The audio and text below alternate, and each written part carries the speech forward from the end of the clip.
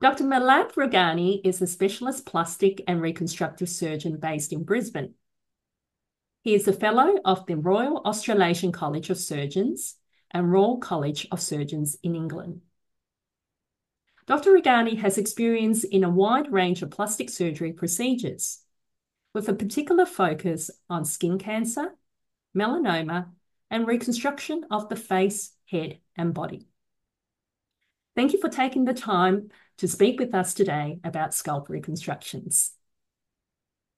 My first question, Dr. Rughani, is that I understand you've had your fair share of patients presenting with squamous cell carcinomas or SCCs on the scalp. Maybe you can give us a bit of background as to why that may be the case and the typical patient that you may come across in your practice. Well, thank you for having me. Unfortunately, Australia is the skin cancer capital of the world. And in particular, the non-melanoma skin cancers are highest in Queensland.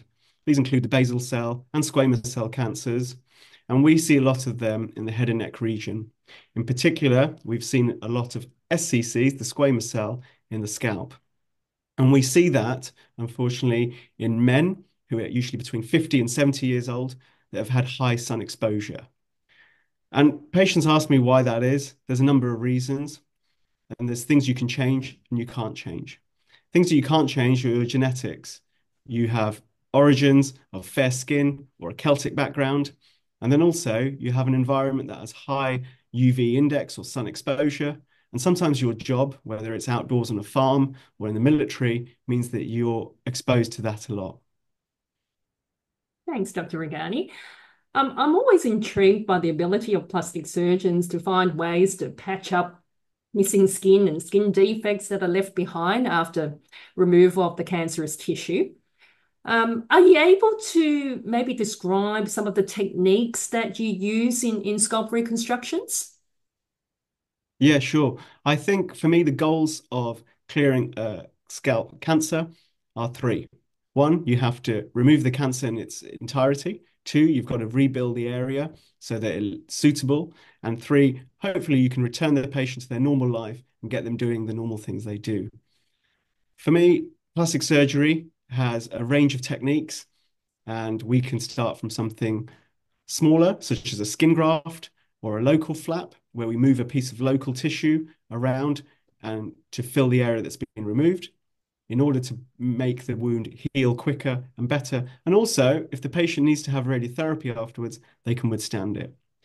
In cases where people have had more operations or they've had previous radiotherapy and we don't have any of these local options, we have to go to a much bigger operation.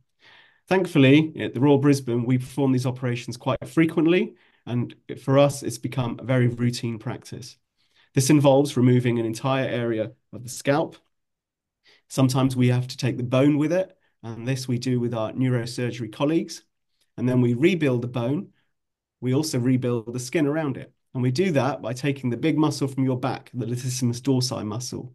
We detach it and reattach it to the blood supply in front of your ear, and then we connect it up. And that's known as a scalp resurfacing or a free tissue transfer technique.